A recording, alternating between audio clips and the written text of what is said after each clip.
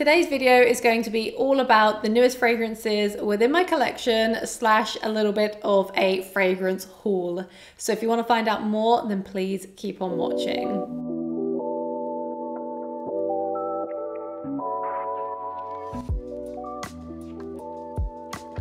Hello everyone and welcome back to my channel, or welcome to my channel if it's the first time you are visiting.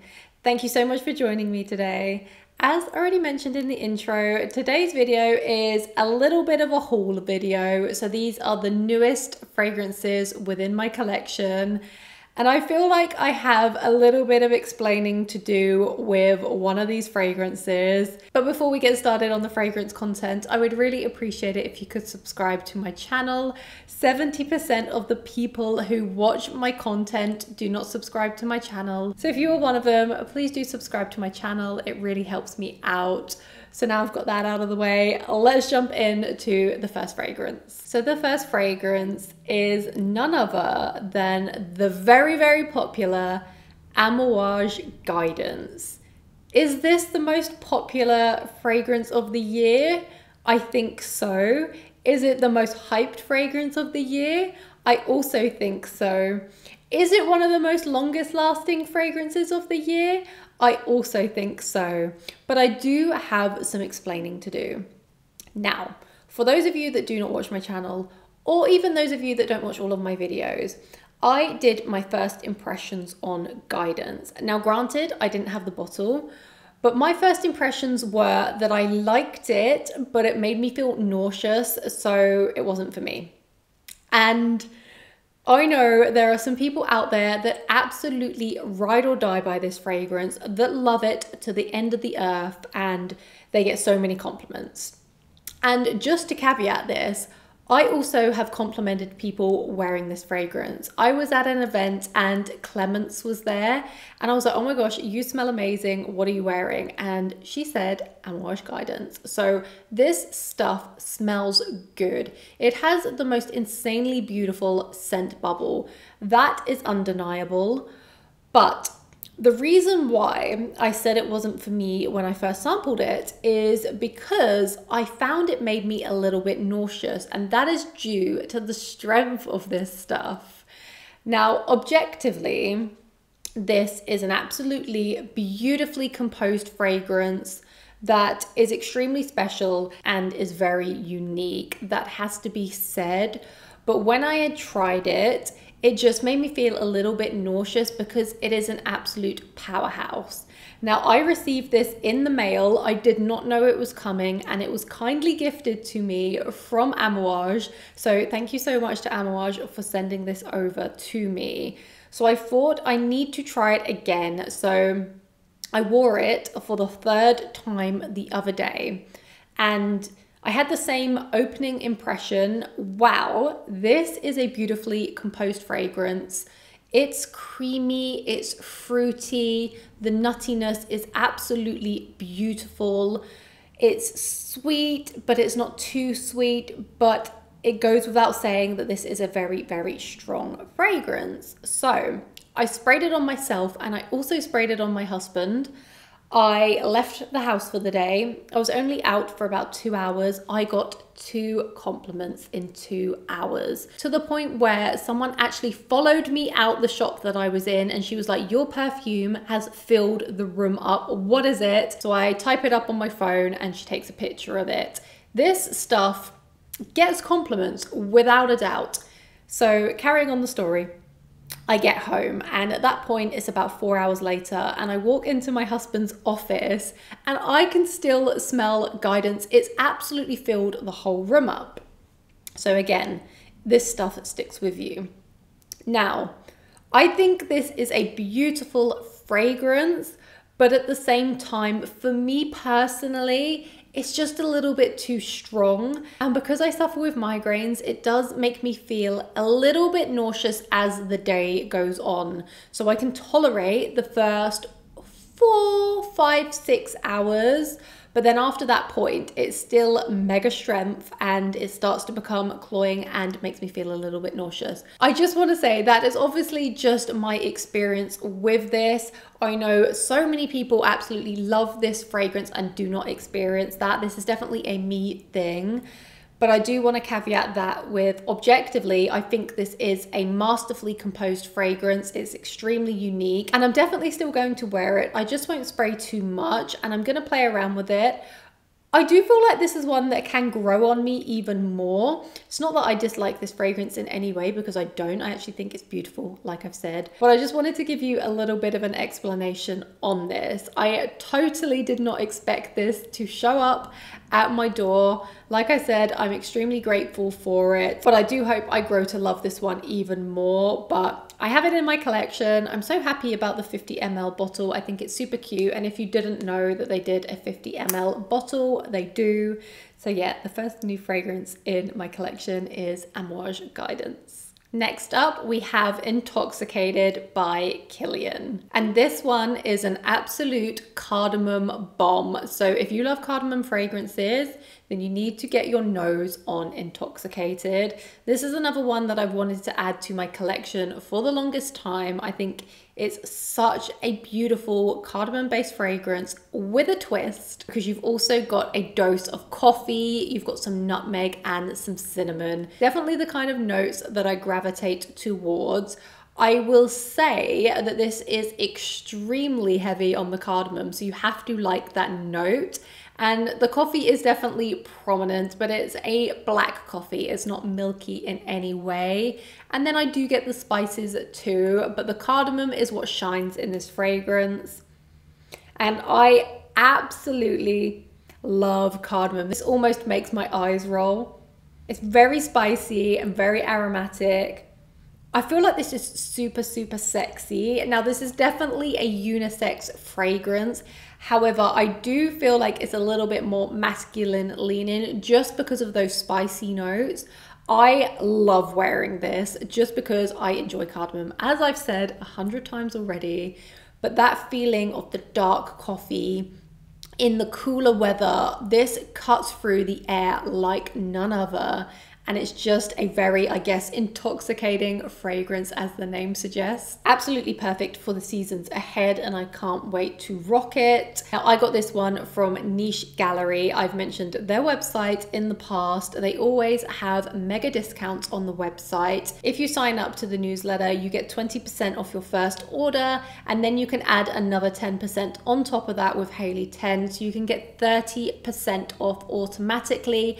And also they have flash sales, so you can also get more than 30% off. So I just wanted to let you know that, because that's a really good discount on brands like Kilian, Tom Ford, they have Amouage, they have Roger. So definitely go and check them out. They ship internationally, but yeah, I just wanted to let you know that that is where I got my Intoxicated from. The next fragrance is from Hermetica, and this one is called Tonkandy. And as soon as I saw that this fragrance was being released, I was like, I need to get my nose on this, because I love Tonka fragrances. And Tonkandy, I mean, wow, yes, definitely needed to smell this. And without even reading the notes, this smells exactly like the name suggests.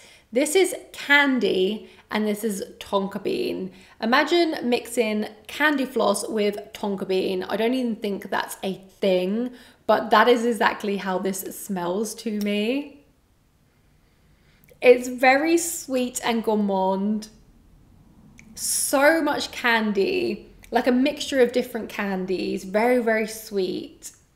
But I get tonka bean candy floss. This one is so, so delicious. It is very new to my collection. I made a little dent in it already just because I think it's so yummy. But what I want to say is this one is extremely concentrated. The first time I sprayed this on, I was left with the most gorgeous oily residue on my hand. And I believe this is a 30% concentration. So that means it's got 30% perfume oil in here. And that is a really strong concentration if you did not already know. But yeah, I would highly recommend Tonkandy. I will review it in more detail in a future video.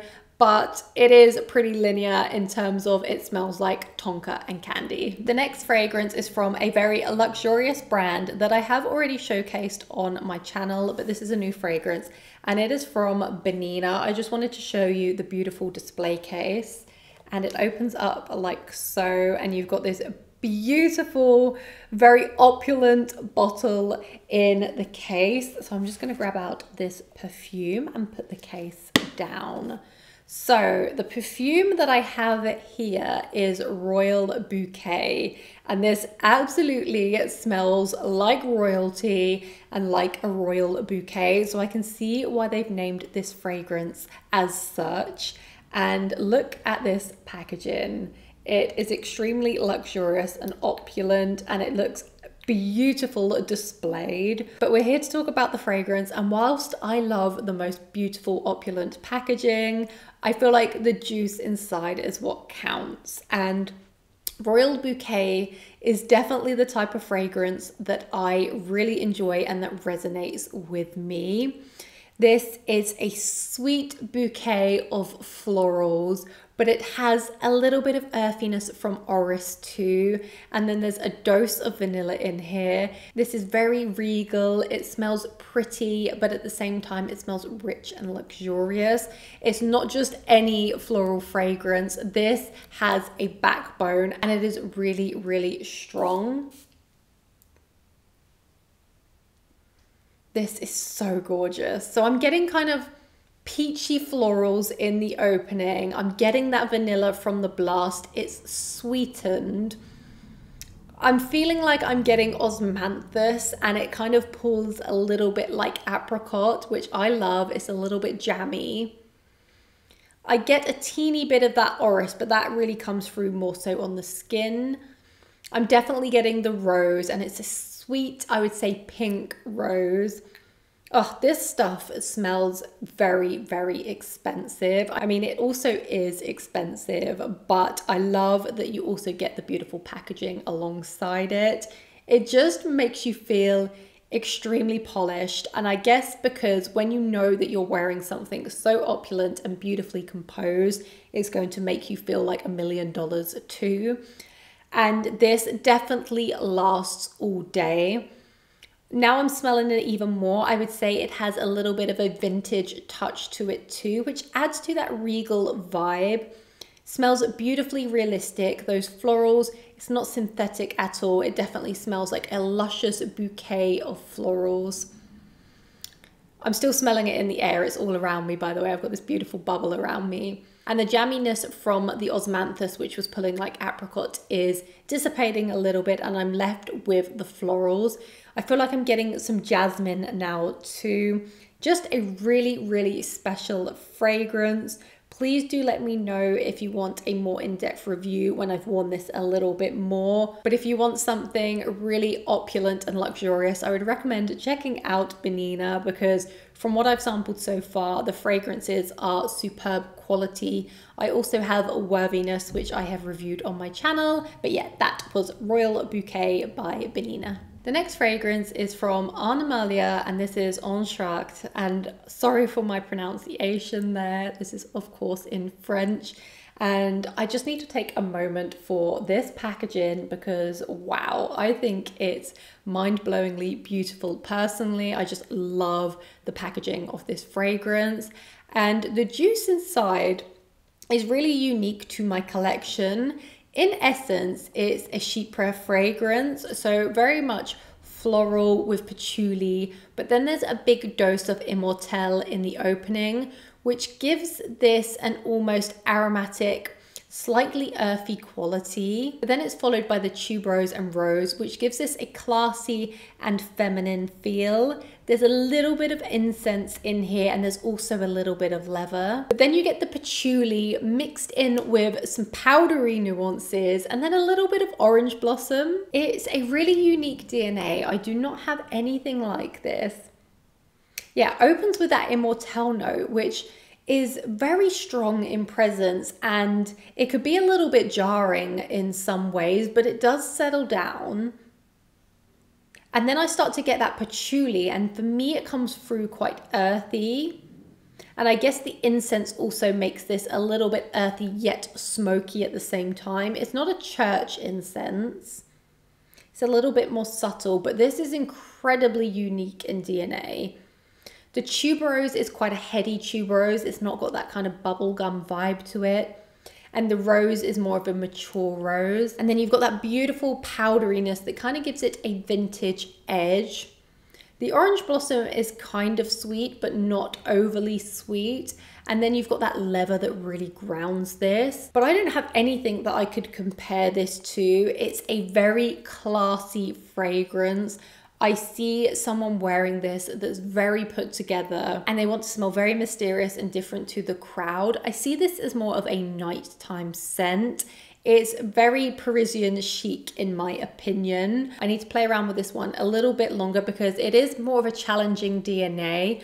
I absolutely love it, but it's hard to describe. So let me wear it a couple more times before I give a more rounded review. But this one is definitely going to stand out. And I would highly recommend getting a sample of this one if you want something in your collection that's quite unique, that has a slightly vintage feel to it, but at the same time is dark and mysterious. So for the next fragrance, let's talk about something that's a little bit more easygoing. And the next fragrance is from Omnia, and this one is Madera. How cute is this little bottle, by the way?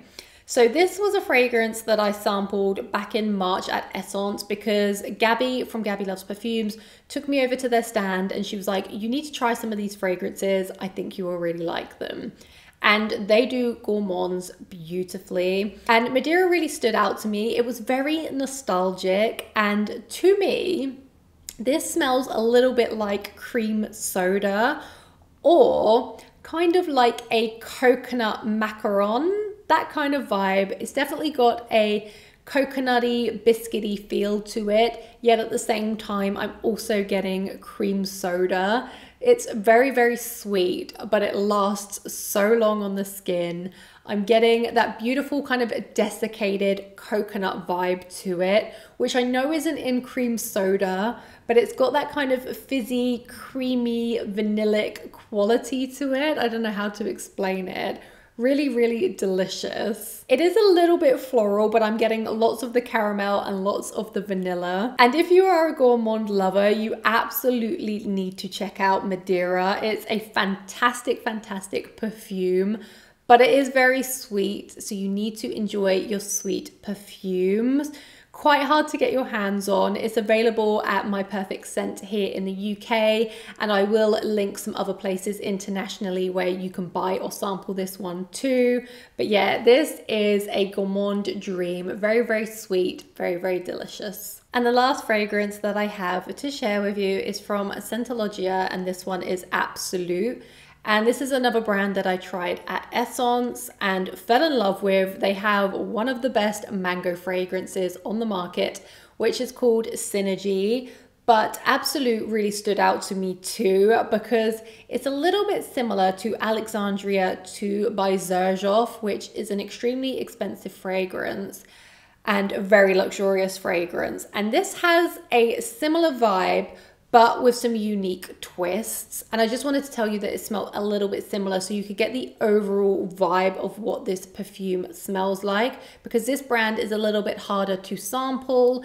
I haven't seen them in any retailers near me and harder to get your nose on. So that is why I did do the slight comparison. I don't like doing that too often. And this is a very complex, powdery, musky, tobacco amber fragrance with some twists along the way. So it has a note of hay in here, which is just perceived to be a little bit kind of like natural earthiness, I guess straw-like. And then you've got sage, cypriol oil, and bay leaf. So you're getting that earthy, natural quality in the top. But then in the base, you're getting that tobacco, you're getting tonka bean, there's some amber. So very unique in profile. Through the mid, you're getting some florals, there's a little bit of gaiac wood, and then you get a big dose of vanilla. But to me, this smells like the most gorgeous, complex, musky fragrance with a slight hint of tobacco, the sweetness from the vanilla, and then some natural kind of earthy nuances at the top. I think it's so, so gorgeous. It's an extremely strong fragrance. It will absolutely last you all day. And I can't wait to play around with it a little bit more because as you can see, it's still very new to my collection. And I did go through a sample of this one, which I got back in March in Milan. Can't wait to wear this one. It's a very special fragrance in my opinion, and I will give you more details in a future video to come, but please stay tuned for a more in-depth review if you do want to see that on this fragrance. So those were all of the fragrances that are new in my collection that I wanted to showcase today. Please do let me know your thoughts on these, whether it be good or bad. I would just love to hear your feedback.